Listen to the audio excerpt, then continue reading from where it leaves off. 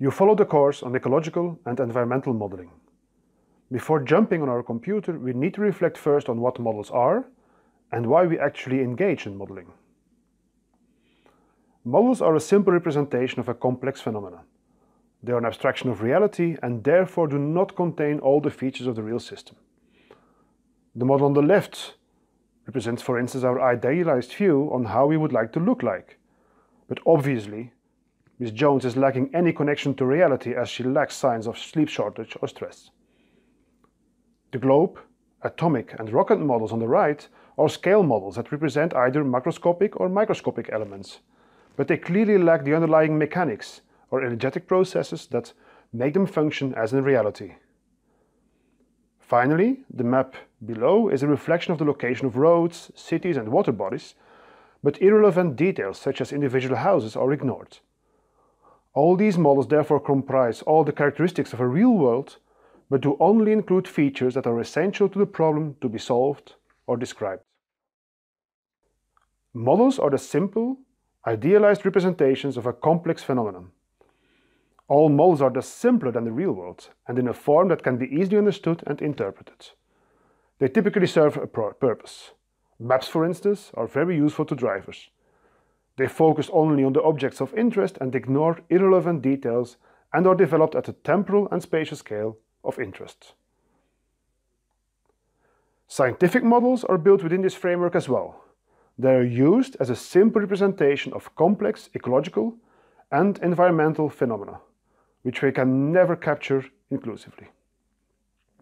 Because of their simplification of reality, they are useful to generate theoretical insights into the functioning of systems. They allow generalizations, and they can eventually be used for forecasting and management. The development of theory is an essential step in science. It allows us to generate hypotheses to be tested in empirical research and to properly design experiments. Think, for instance, of generating a solid understanding of deep-sea productivity. Importantly, if the developed theory cannot reproduce patterns as observed in nature, we can learn from it and study apparently missing processes that may eventually change our conceptual understanding of how the system is working.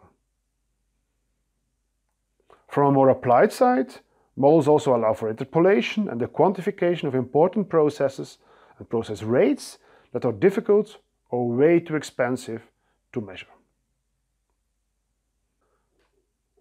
They also allow predictions of certain management actions in advance of effectively taking actions.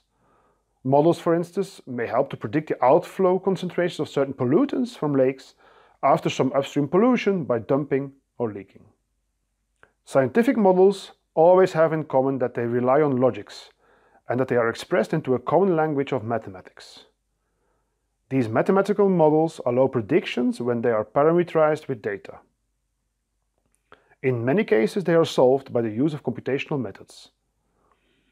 Translating your conceptual model into a mathematical form will in all cases force you to think very rigorously.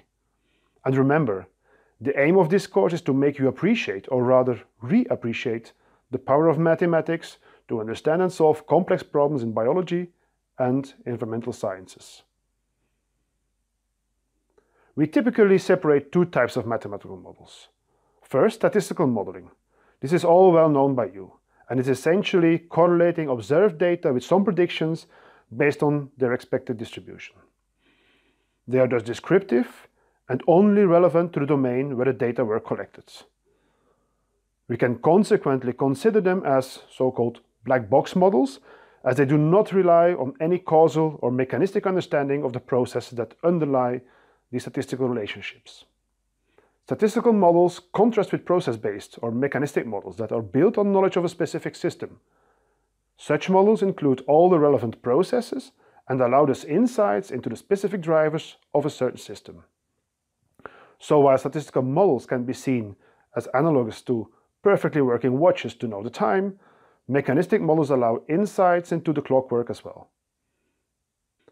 These mechanistic models are the focus of this course.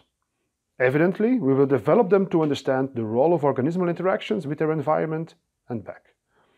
We will teach you during the first 6 weeks how to develop so-called flux-based models, so models that deal with exchange of energy, momentum, mass, or individuals between separate compartments. The latter may involve, for instance, energy transfer from air to water, the transfer of movement from air to the sea, transfer of elementary nutrients among organisms or between different parts of ecosystems, or the exchange of individuals between populations, trophic levels, or even phenotypic states.